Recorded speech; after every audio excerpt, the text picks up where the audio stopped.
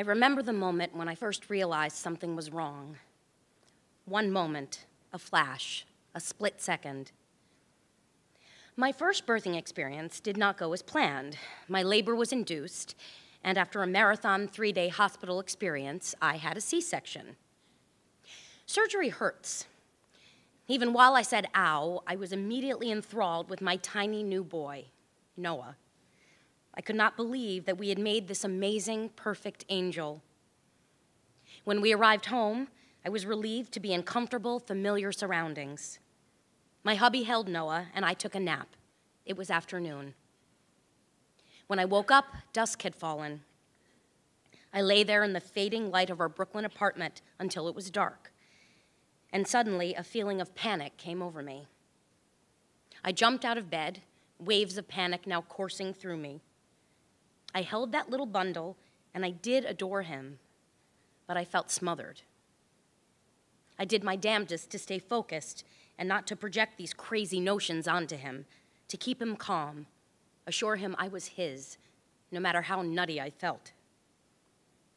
This went on for what seemed like weeks.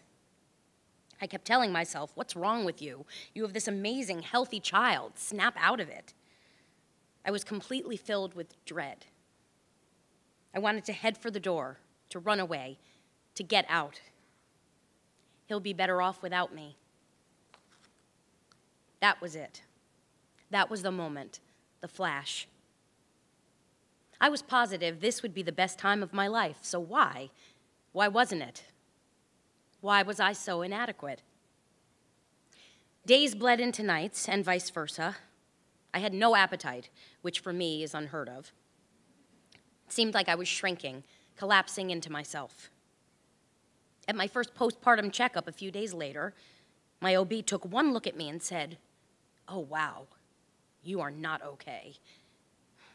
I was lucky.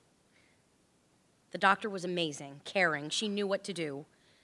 While we talked, voices were screaming in my head. This happens to other people. It's not just me. She put me in contact with a therapist, and shortly after, I began a regimen of antidepressants. I knew it would take time, but still I felt encouraged knowing I was taking action, that I had a plan. Gradually, I began to come back to life, to enjoy things again. It's so hard to realize something's chemically wrong, and that it's not your fault, your weakness. I have always been incredibly hard on myself. I still am. And I was convinced I had somehow failed my baby by not being able to have a normal birth experience, and that I didn't feel the expected emotions afterwards. Sunshine, roses, pure motherly joy all of the time. One night I was breastfeeding Noah in the quiet at 2 a.m. of our living room, attempting to keep the surroundings serene. Then I thought, screw this, and I turned on the TV. There, on Lifetime, I happened upon Girls Just Want to Have Fun, an awesomely terrible 80s flick starring Sarah Jessica Parker, in which she's a good Catholic girl who enters a dance contest to become a regular on dance TV, and, of course, falls for her bad boy dance partner. Aha! The corny cable TV gods have spoken. Everything will, eventually, be all right. I recently told my therapist that when I'm uncertain of my emotional status, I try to focus on and relish little moments of deliciousness, especially moments that involve my kids. And then she asked me, do you want to prolong those wonderful moments or to have more of them? I alternately love and loathe the idea that with your young'uns, there is no status quo. Things flip in a nanosecond. A precious baby giggle can turn into an earth-shattering wail when you put him down for a nap, but it can just as handily happen the other way around. Well, the same goes for me. One anxious, moody minute or hour can suddenly morph into 3 amazing ones with no impetus on my part. I am, indeed, capable of recovery. Where do I stand right now? I'll take more moments. Evan touching my eyebrow and saying it feels like flowers. Noah insisting to be the last person to tuck his younger brother in at night. These are the things that restore me, sustain me, and when I string them together, add up to nothing less than pure bliss.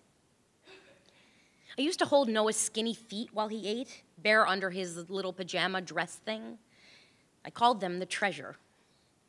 Evan has feet that were, and still are, exactly the opposite, little doughy empanadas. I latch onto those tootsies, grip them, staying connected, feeling comforted and safe. And I tell my boys, I know it seems like I take care of you, but really, you take care of me. I know now that I've had untreated depression for years, but it was the process of becoming a mother that brought it to light. Lately, I felt more positive than I have in a long time. I've always been a cockeyed pessimist. Make no mistake, I am frequently upbeat, purveyor of wise-ass humor, peppered with lewd, inappropriate comments.